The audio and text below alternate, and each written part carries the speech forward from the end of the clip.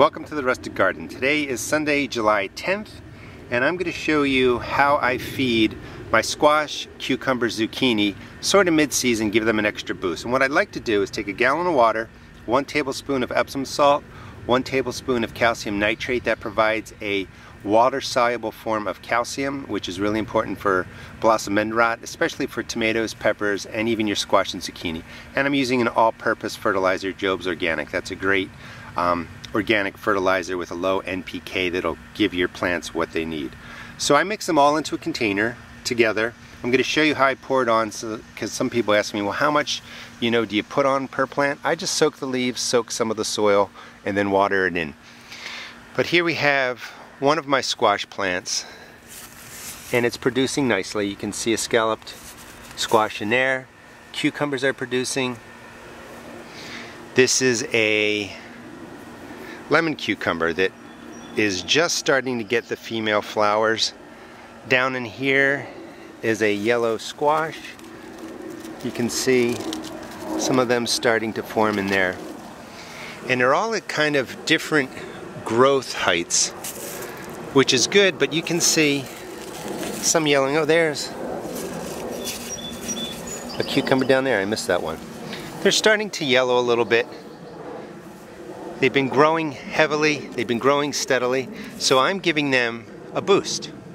Let me mix this up and then I'll just show you how I pour it. Scallop squash, and it's doing pretty well. You can just see how green it is. And come mid-July, a little bit later July, a lot of the squashes and cucumbers start to yellow.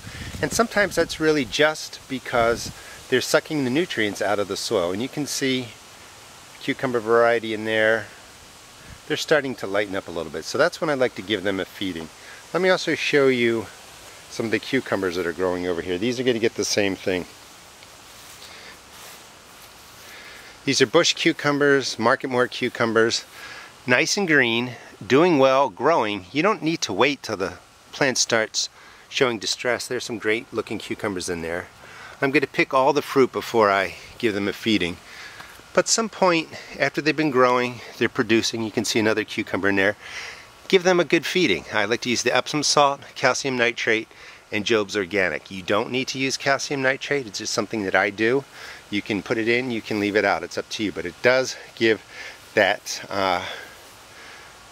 feeding a form of calcium that's quickly absorbed by the plant when it's needed. And you also should only use Epsom salt, maybe planting, once a month at the most, but I like to do it at mid-season. You don't need to use Epsom salt every week. That's too much. Here's the harvest from all the plants that I'm going to feed today with the Epsom salt, calcium nitrate, and Job's Organic. This is one of my pickle bush cucumbers. Again, it's in a container, the bottom's cut out, but it's really just putting in about a quarter gallon right in there, and then I just soak the top down. Nothing fancy. Maybe a half a gallon altogether. Same thing with this one.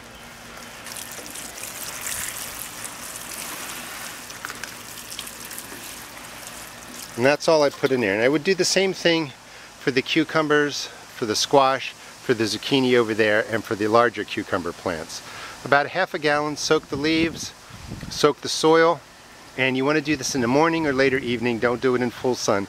And again, the most important thing really is to give them an NPK feeding. If you want to add in the Epsom salt, you can go ahead and do that. If you want to add in some calcium nitrate, you can go and do that. But it's really important that you don't think you have to put in thousands of different things. Use what you like, test things out, read, figure out what routine works best for you, and give your cucumber, zucchini, and squash a really good mid-season feeding to get them back on track.